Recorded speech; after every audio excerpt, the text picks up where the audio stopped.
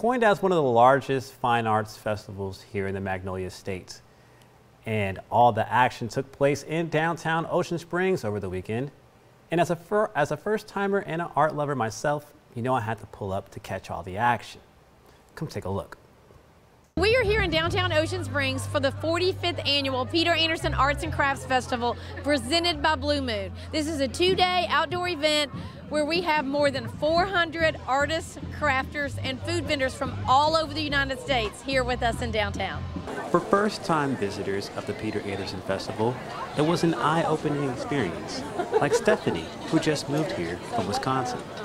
I just came down here and my mind is blown. Like, everybody is so kind and the artwork is amazing. Like, there's so many different kinds of artwork, from people using recycled metals to pottery to paintings, and just the vibe down here is so magnetic. And Nicholas Classe from Louisiana.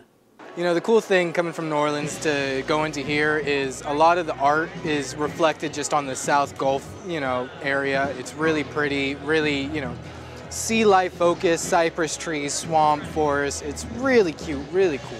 One frequent festival goer says it's the atmosphere that keeps bringing people back. I feel like it's really just the environment, all the people walking around, having a good time, all the families walking around and stuff. And I just came to look at all the cool stuff people have made and are selling around. The festival was also an opportunity for guests to create their own artwork. Right now I'm over at the Faith Christian Academy booth, where we're about to do some abstract wood art.